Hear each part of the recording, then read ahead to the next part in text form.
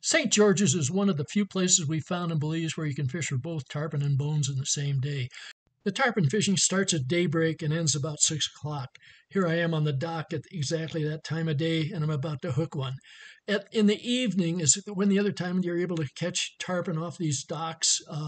It usually runs from maybe 7 o'clock at night until 9 o'clock, and I had more success in the evening, but had more fun when I could watch them a little bit during the day. I just fish with an 8 weight rod, sink tip line here, and use streamers that are mostly used for bonefish. So they're very small, usually sizes 6 to down to maybe a 2. I ran out of flies on this trip.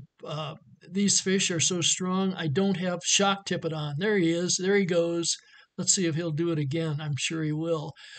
It's nice to have them on for more than one jump. Usually they snap it off in the first jump. I probably lost 40 flies on this trip, and that wasn't fun either.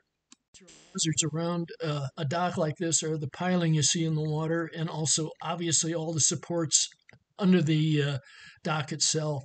It's just one of the hazards you have to deal with. Fortunately, this one did not break my rod in half. He eventually wrapped it around something underneath the dock, and that was the end of it. Here's what happens at night. This particular fish was probably about 4 feet long and had to be a good 40 pounds or so. And I was able to get him in after maybe 10 or 12 minutes of fighting. As it turned out, I wasn't able to release the hook, but I popped it off, so he got away quite easily.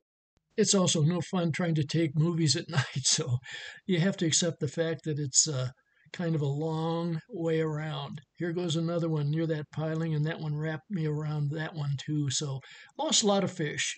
Morning, I was out to paddle over to Little St. George to see if we could fish it, and I saw a big fin come out of the water. It was not a dolphin, some kind of black fin, a shark that I don't want to meet close up and personal.